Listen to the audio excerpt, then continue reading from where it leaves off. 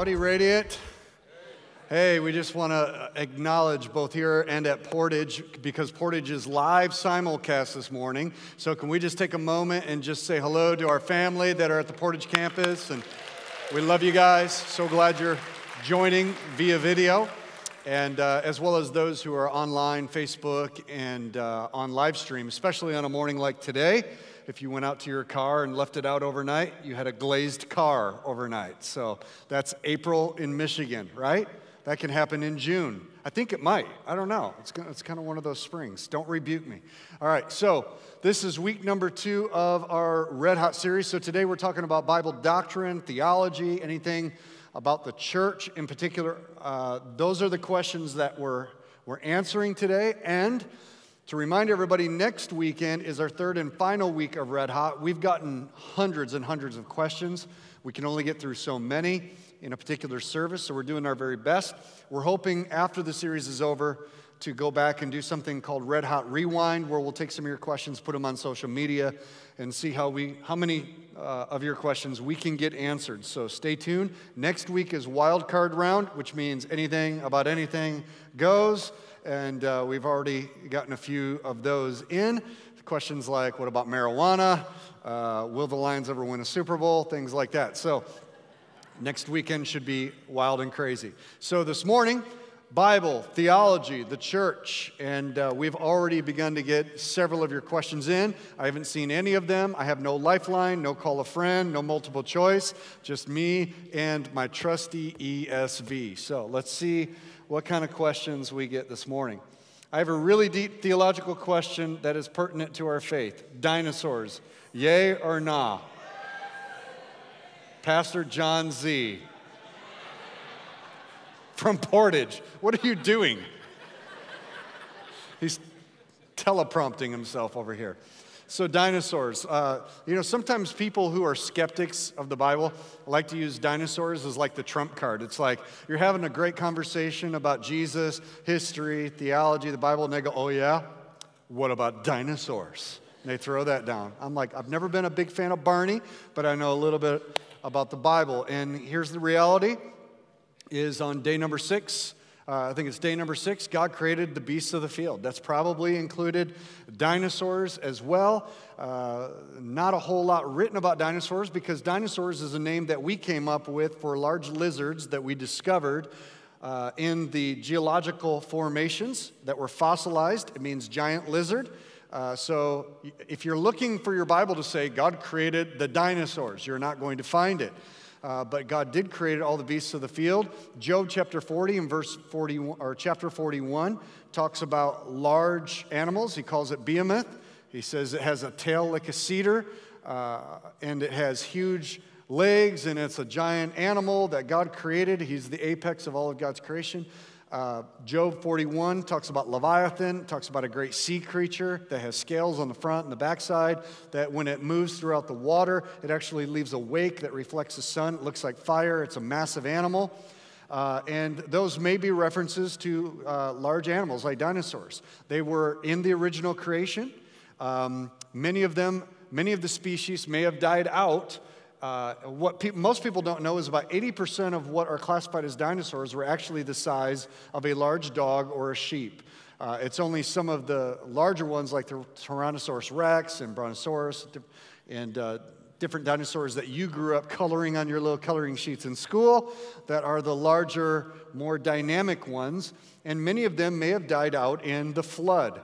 When there was a flood that was global in its scale, obviously, Noah's not going to be taking on Tyrannosaurus rex on to the ark. Many of those would have died out, and that would explain why the cataclysmic nature of the fossil formations as we find them, of like large dinosaurs that were in the act of attacking, eating, giving birth. It would have been cataclysmic. They were locked in sand and soil formations.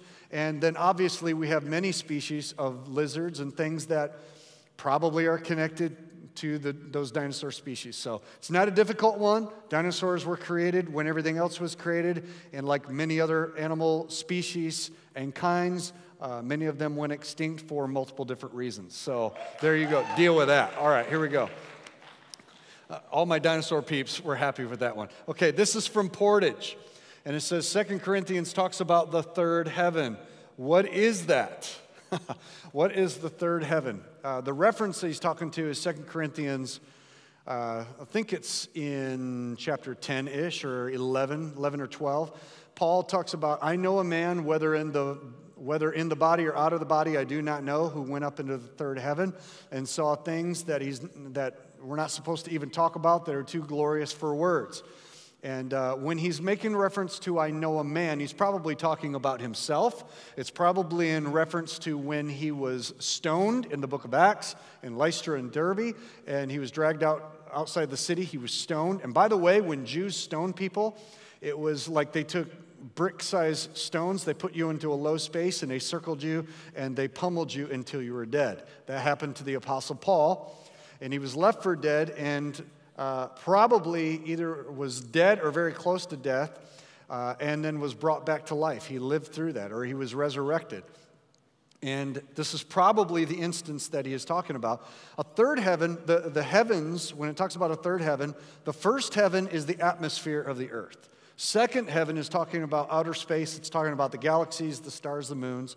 That's a reference to the second heaven. Third heaven is talking about the dimension where God dwells, a spiritual dimension, and that's the third heaven. So when Paul says, I know a man who, whether I was in the body or out of the body, I can't tell you, but I ascended or I found myself in the third heaven. He's talking about he awakened to the presence of God, or that place where God dwells, and he saw and he heard things that would totally blow our minds, so much so that God would not even give him permission to describe them and speak about them. So if you ever see a book in a bookstore where somebody says, I went to heaven, I don't know. A lot of times it's like, I went to heaven and there was like fields full of cotton candy. No, you just ate too much pizza. You didn't go to heaven. So, but there is a third heaven. It's where God dwells. That's what that's referring to. Let's take our next question. Does God ever hear the prayers of the unsaved? John 9, verse 31 says, we know that God does not listen to sinners. Does God only listen to the prayers of the saved? Well, if God did not listen to the prayers of sinners, you could not be saved. Because that's how a sinner becomes saved, is you call upon the name of the Lord. Let's just go ahead and turn there real quick. John chapter 9, verse 31, and let's look at it quickly in its context. In verse number 31, or verse 30, it says, the man answered, why, this is an amazing thing. You do not know where he comes from, and yet he opens his eyes. We know that God does not listen to sinners. Now, Jesus didn't say God doesn't listen to sinners. This man said God did not listen to sinners. And so this man is operating on an assumption. And the man who's talking to Jesus is a Jewish man. And the Jewish belief was that they were, the Pharisaical Jews or the Sadducees, the nation of Israel, believed they were the only people that God cared about. Everybody who was outside of the commonwealth of Israel was referred to as a sinner. But that was an assumption that Jews made that actually limited them in their ability to fulfill the mandate or the vocation that God had for the nation of Israel, which was go to all the people that were far away from God. They were taking pride in the fact that they had the law, the prophets, the temple, and they wanted to get rid of all the other people out of Israel to kind of have a holy land. So that was the point of this conversation.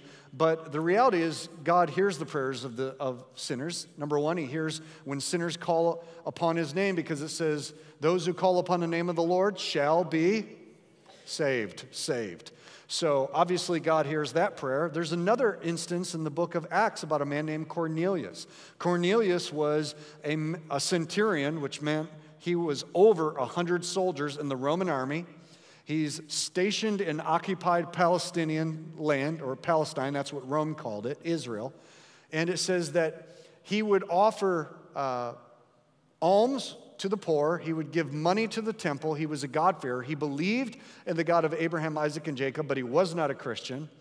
And an angel actually spoke to Cornelius and said that your prayers have come up before God as a sweet-smelling aroma. So this is an unsaved man. So obviously God hears the prayers of the saints. Now there's the prayers of sinners. Now there's a difference between God responding to the SOS cry of a sinner and actually responding to the prayer of faith of a believer. And you and I, we pray as Christians in faith because we know that Jesus has said, whatever you ask in my name, the Father will do it for you. We can have confidence that if we ask anything according to God's will for our lives, he will answer us. The fervent, effectual prayer of a righteous man, James 5, is very effective.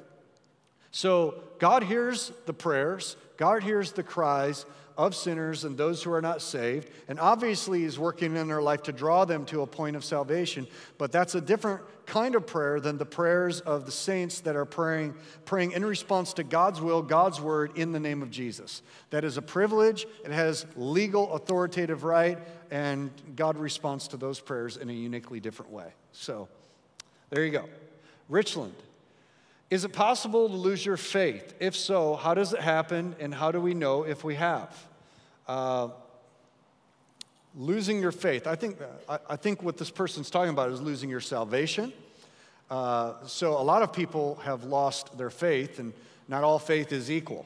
But when we talk about our salvation, there are really two schools of thought within Christian theology. You've got Team John Calvin, you got Team Jacob Arminius. Calvinism, Arminianism. Calvinism, in a nutshell, says that once you're saved, you're always saved, nothing you can do about it. Arminianism says that you can start off in faith and believe in Jesus and be saved, but you can forfeit or become disqualified in your faith.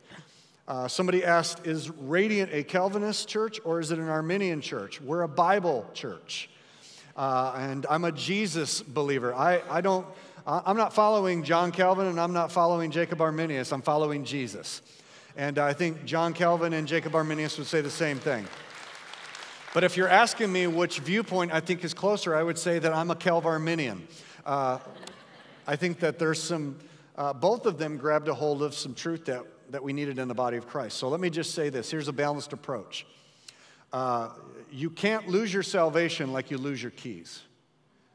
If you truly have been born again, saved, repented of your sin, made Jesus Christ the Lord of your life, there's nothing that can separate you from the love of God. You don't just one day, oh, I sinned one too many times. It's not like you get a punch card from heaven, of 10 free sins before you have to re-up your salvation.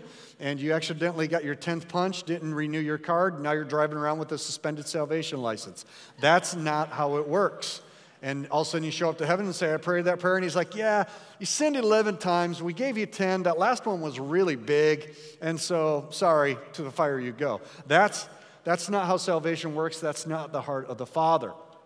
On the other hand, the other extreme is kind of the once saved, always saved view, where it's like, you can say a prayer and say, Jesus, come into my heart when you're 5 years old, live like the devil, do whatever you want to, and you keep pulling out your identity card saying, well, I'm a Christian, I prayed the prayer. No, Jesus said if you're truly a Christian, you're going to have fruit that proves that. There's going to be a change in your life. There's going to be transformation in your life. We talk a lot about having faith, but the thing that precedes faith is repentance. We need to repent from dead works, have faith towards God.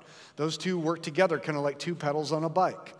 And so I would say you can't lose your salvation. Is it possible, though, for somebody who has at one time believed in Jesus, really had a sincere relationship with God, to swerve from the faith and actually be far away from God and be under the penalty of eternal judgment? And I believe the answer is yes. I believe that there were many people in the Bible that started off following Jesus, started off in the church. Paul talks about Demas. He says in one of his letters he mentions Demas, who's part of his apostolic team. In another letter he says that Demas has loved the world more than the things of God, and he has departed for the world. 2 Peter talks about it, says, it would be better for those who were enlightened, knew the truth through Jesus Christ, but yet have now walked away from that. It would have been better for them had they never known the truth to have known it and then walked away. And here's the reality is, if you get to that extreme where you've rejected Christ, and unfortunately I know some people in this situation that were pastors, they were sincere believers. I can't judge their heart. Somebody on the Calvinist side would say, well, they were never saved in the first place. It seemed like they were saved. It seemed like if you would have asked them, it seemed like they prayed, received Jesus, believed the Bible, were trying to help other people do the same thing, but now they have swerved. away from Jesus, and now they believe all kinds of crazy stuff. They believe there is no God. They believe the universe is an energy, that we're all reincarnated, and we should worship the mountains. And they are not following Jesus. This is why the Bible says, number one, examine yourself to make sure that you're in the faith. It also says don't swerve away from the truth. I believe, though, if you get to that point, it is you have kicked against the convicting work of the Holy Spirit over and over and over and over and over again and exhausted it until finally God says, have it your way. And here's maybe a controversial statement.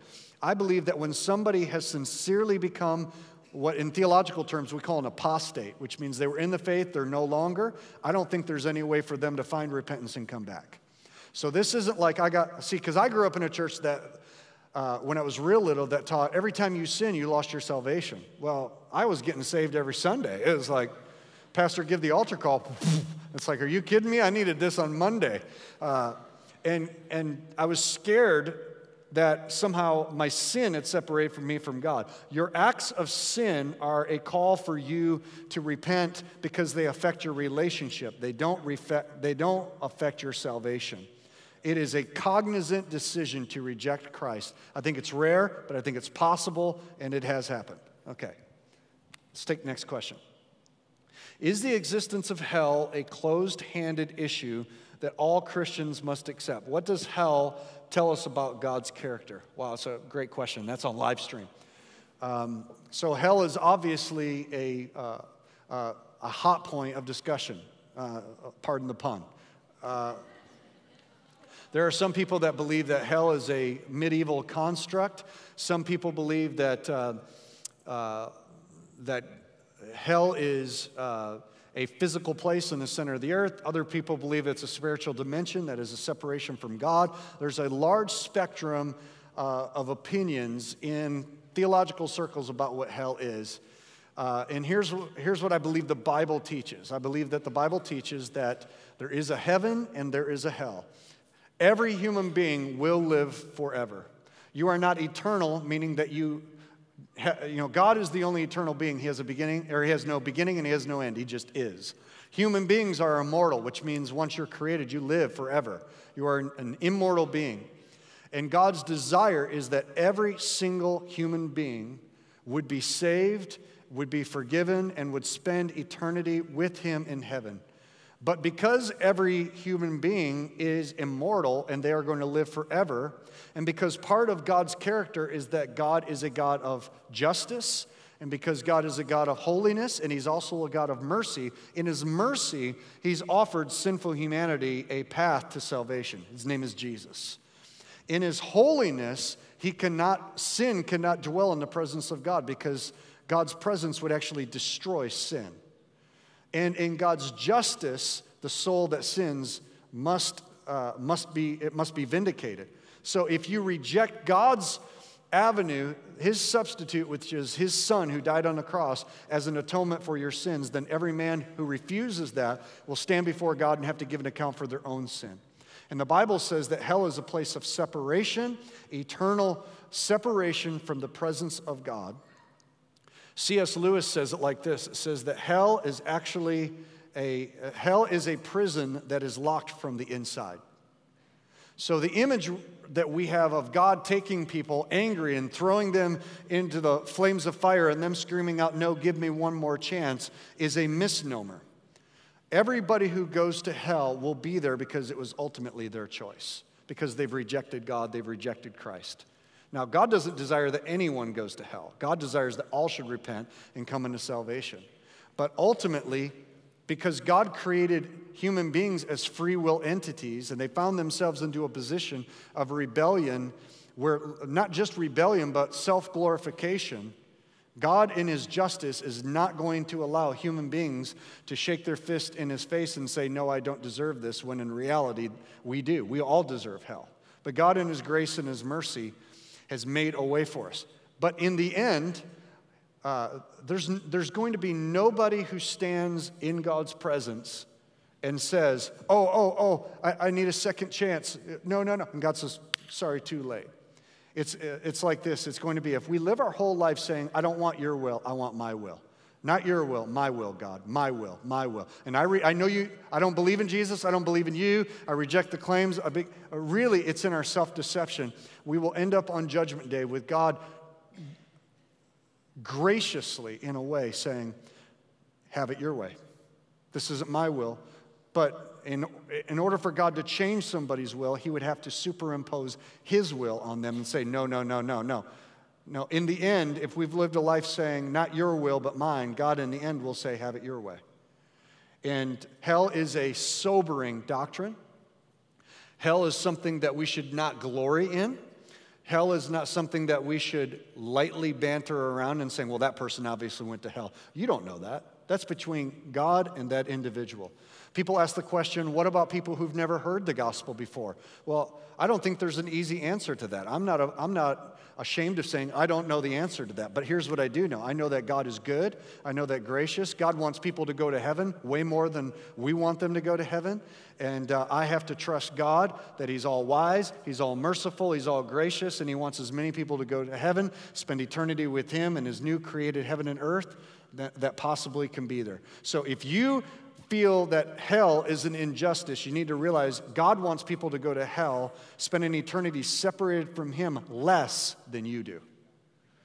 And if we really are, and let me just say this real quickly. If you are a Christian and you are offended at that, then you better have a life justified by your actions in reaching people with the gospel that is far louder than your debate about God's ability to be just in judgment.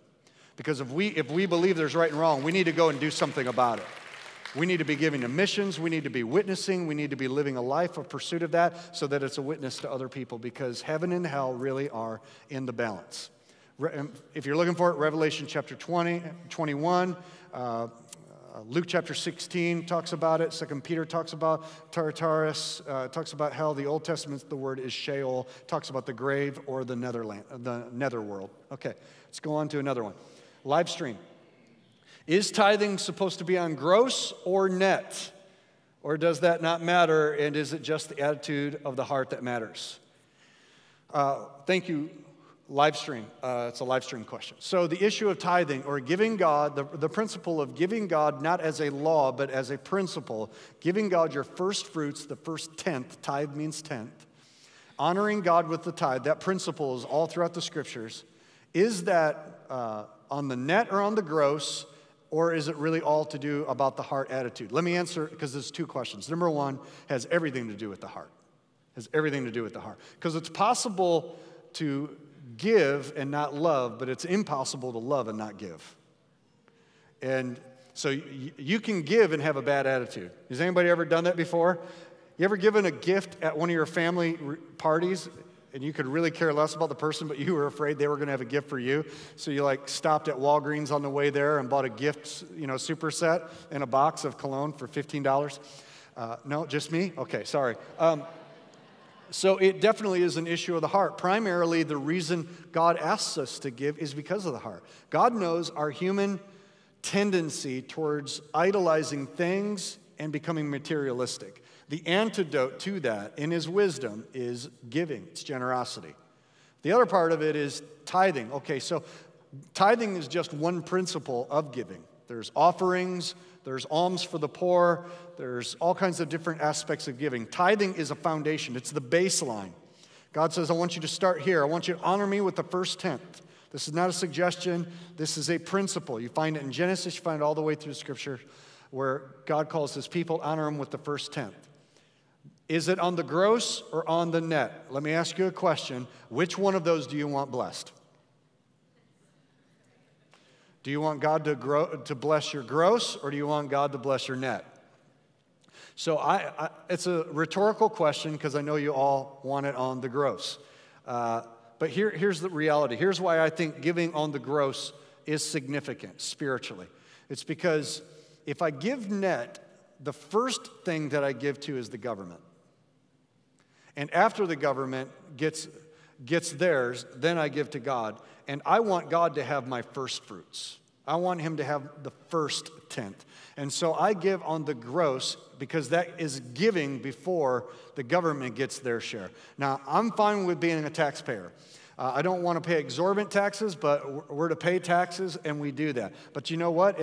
If I'm more committed to giving my taxes to the government than I am giving my tithe to the Lord, then I'm more tied to the things of this world than I am the things of the kingdom. And I want my heart to be tethered to the things of the kingdom.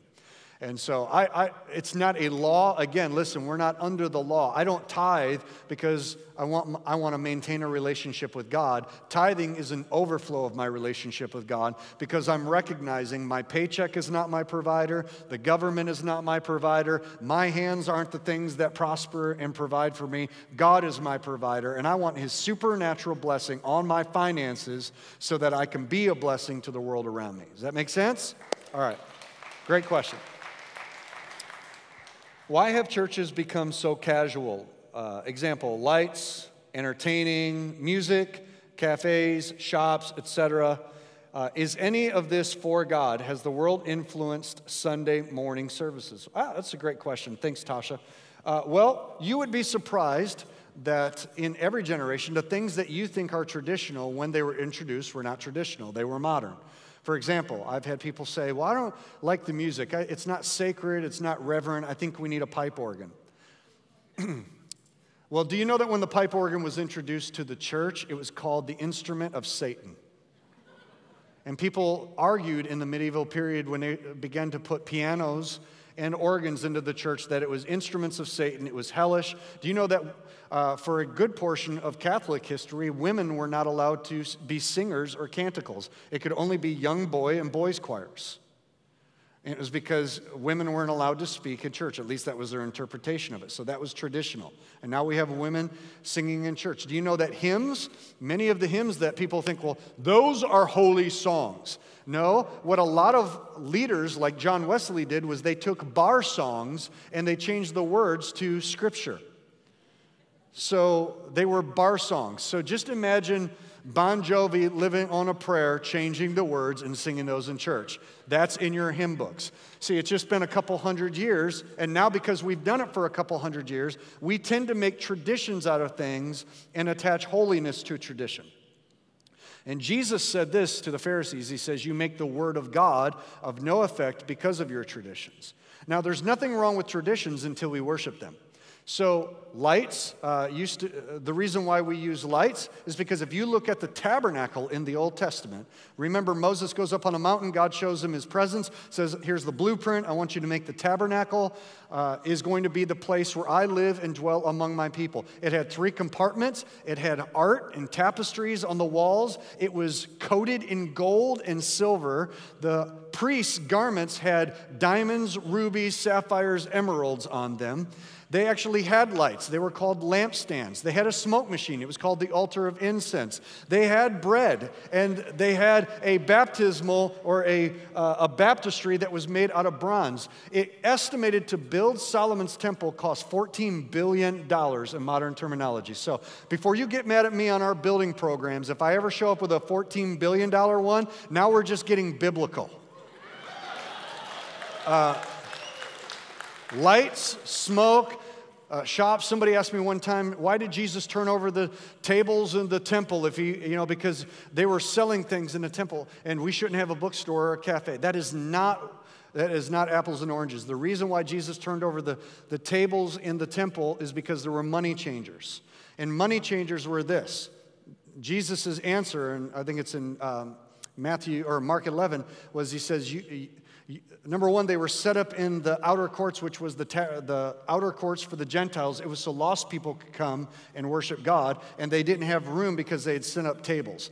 And the other reason why is in order for you to worship God in the Old Testament, you had to buy sacrifices in the temple. You had to buy pigeons, you had to buy different wheat offerings and different things. So what the religious leaders did was they set up their own currency and their own pigeons and said, no, to worship God, you have to buy our pigeons. And by the way, you can buy a pigeon out there, and it's $14. You can buy a pigeon in here and it's $1,400.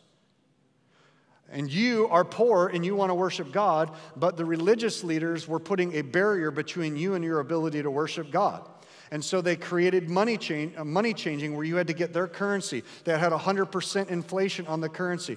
Jesus was not irritated that they were giving people resources to grow spiritually or selling coffee so that they were awake during worship. Jesus was irritated because the religious leaders were putting a blockade between the average person and Gentiles in the presence of God. Now, let me answer that question this way. The reason why we have lights and modern music and video is so that we do not create a barrier between people who have no idea about our religious traditions and have never sung our hymns and don't know the Bible, and we live in a world where they need to grow and buy books and drink coffee. We want to actually draw people closer to the presence of God, not create barriers. It's completely opposite. It's not the same. So, there you go.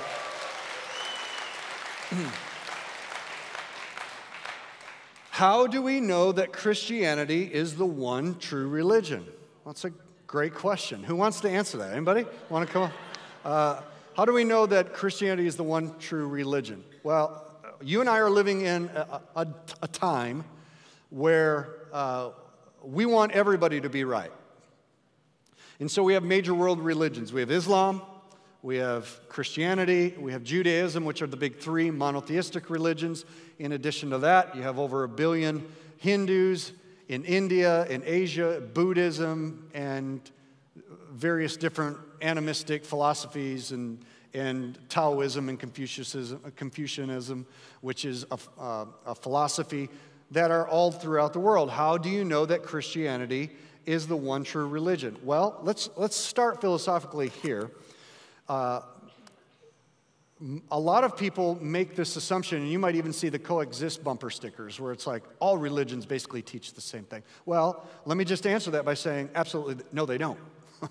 All religions do not teach the same thing. There might be similar elements that are found across the board in faiths and philosophies, but not all religions on the major tenets of what we would call religious tenets, they do not teach the same things. Islam and Christianity do not teach the same things. For example, you will never find the term love of God in the Quran. It does not exist because they don't believe that God loves humanity, and they don't believe you can have a personal relationship with Allah.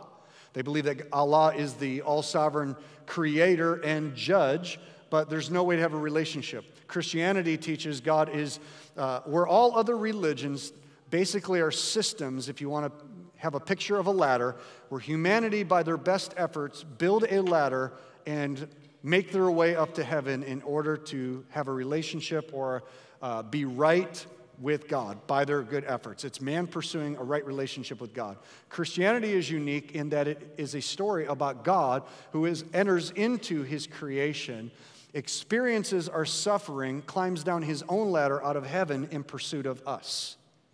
And instead of us, by our good merits, gaining a relationship with God through our best efforts, Christianity is all about God's finished efforts that make it possible for us to freely be restored back to him, and it's all because of love. So how do you know that Christianity is the one true religion? Well, number one, somebody has to be wrong and somebody has to be right. If all religions don't teach the same thing, then obviously some are wrong and some are right. Hinduism, for example, teaches reincarnation and karma.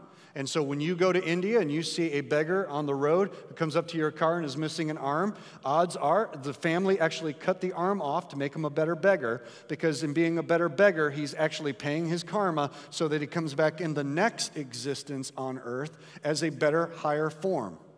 So think about that. So in India, there is no welfare. And the reason why is because if you give welfare or charity to the poor, you're actually hurting them in their process of reincarnation, not helping them. So that's the polar opposite of Christianity. Judaism is the foundation upon which Christianity was built on. So all religions don't teach the same thing, number one. Number two, somebody's got to be right and somebody's got to be wrong. How do you determine that? Well, if you're looking for empirical evidence, you're not going to be able to scientifically prove in the laboratory Christianity versus other religions, but there's other forms of knowledge. And here's what I would say is I believe that the Gospels specifically are the most reliable documents about the emergence of Christianity and Jesus. And the apex of the Gospels talk about the claims of Christ, who he claimed to be, He claimed to be God. He claimed to be man. He said that I'm going to die for the sins of the world. And then the apex of it is he's validated that in the resurrection. Now, I don't have enough time to go into it, but I think that there's abundant evidence that the resurrection truly took place. It's recorded in secular history, and it actually has changed the course of history. The disciples were murdered for something that if they were purporting a lie would have backed down upon, but they didn't. They were willing to give their lives. And there's no other explanation for the proliferation of Christianity. Other interesting thing about Christianity versus other religions is all other religions become very static in their power centers. So like Hinduism is in India. Buddhism is in Asia. Taoism is in China, and on and on and on. But Christianity has an ever-expanding global influence. It started in Jerusalem. It then was shifted to Europe, has been in the United States and the West, and now the majority of Christians globally are below the equator and east, in the eastern hemisphere of the globe, in Africa and in Asia. So it's not a culturally static power center. It's actually spread globally. And I think, here's the reality. A lot of people say, well, I like Jesus, but I don't believe he was God. I like his principles, but I don't believe he rose from the dead. C.S. Lewis said this: if Jesus Christ did not rise from the dead, if he wasn't God, if all of the things that he claimed about himself are not true, then we should dispel and totally do away with everything that he taught, because he was either a liar or he was a lunatic, or we have to come to the conclusion that he was Lord, that there was something very unique about him, that he taught what he taught, backed it up with a sinless life that was recorded in the Gospels, affirmed by secular history, and then a band of uneducated Galileans were willing to go to the grave, die terrible deaths in the process of preaching this gospel in order to sustain the gospel message. And 2,000 years later, after having every attempt by the most powerful empires in the world to extinguish Christianity and the Bible off the face of the earth, it's actually the most influential. Jesus is the most influential character, and Christianity is the most influential frame of reference and worldview that the world has ever seen, and there's no natural explanation for it. Even Bart Ehrman, who is a New Testament scholar and an atheist, has just released a new book called The Miracle of Christianity, because there is no logical, natural explanation for it except Jesus Christ was God. He died on the cross for the sins of the world. God raised him from the dead, and it has forever changed human history. And therefore, Jesus is the way, the truth, and the life. And I don't know of any other religion that has that much historical backup, a leader that has made that claim, and has also that global influence like Christianity. So we're on firm footing that Jesus is Lord, and Christianity is true. And of course, that's just a nugget. And these are awesome questions, and we need to all be students of the Word. Let's all stand up together, if you would, here and over at Portage as well. God wants us to be students of the Word, and God's not afraid of our questions. You might wonder, it's like, how do you learn this stuff? Well, you have to read. You have to go to the Word. You've got to be a student of it. And the reason why it's so important for us to be students of this is because there's nothing that matters as much as this. And God's not intimidated by our questions. You have questions? God has answers. If you have philosophical questions, you will never hear me say, oh, just have blind faith. No, you need to have faith, and you need to have blind faith relationally, but intellectually, God's not afraid of you digging deep. In fact, he's inviting you. God's not intimidated by your questions, because God's got the answers. And the answer may be, I don't know yet, but at least we ask the questions. And I truly do believe. You might say, well, do you truly believe that there was a man named Jesus who was God, who was sent from heaven to the earth, who entered into history in our human suffering, died upon a Roman cross at the bequest of Jewish leaders, and on the third day, literally, physically rose again from the dead, and that he ascended into heaven and he's seated at the right hand of God the Father? Do you really believe he's coming back to make all things that are wrong right and establish his kingdom on earth? And here's my answer: I believe it to the bone. And not only do I believe it, but I believe it's the only answer for a broken and a fallen and a sinful world and broken and sinful human beings. Our God, our Creator, has come to rescue us. And if you don't know Jesus, if you've never had a personal encounter, God's not just calling you to be an intellectual, God's calling you to be a child of God. Because there's something spiritual that happens that when we surrender our life, sin is stripped away, shame is taken away. You look the same on the outside, but God changes everything on the inside and gives you eternal life. You go from being dead to alive. You go from being a sinner to a saint. You go from being an exile to a child of God. And the same God who created you before the foundations of the world had a plan and a purpose for your life. Today, wherever you're listening, online, at one of our campuses, or you're here, let me just encourage you. If you've never surrendered your life to Jesus, do it and start the greatest adventure of your life. Let me pray for you. And now I'm going to invite our campus pastors to come up, close the service. Lord, today would you meet us? Would you speak to our hearts? Would you stir a hunger for righteousness in your word on the inside of us? Lord, we don't want to be red hot in our arrogance and our pride that we just know so much. But Lord, we want to be red hot in our love and our pursuit after you, our first love. God, we want to run to your word like a love letter from heaven. We want to search out eternal truths. And we want to hear the still small voice of your Holy Spirit beckoning us to come and to draw close. Bless us, draw us, influence us to be light and salt in our culture and our generation. In Jesus' name, amen.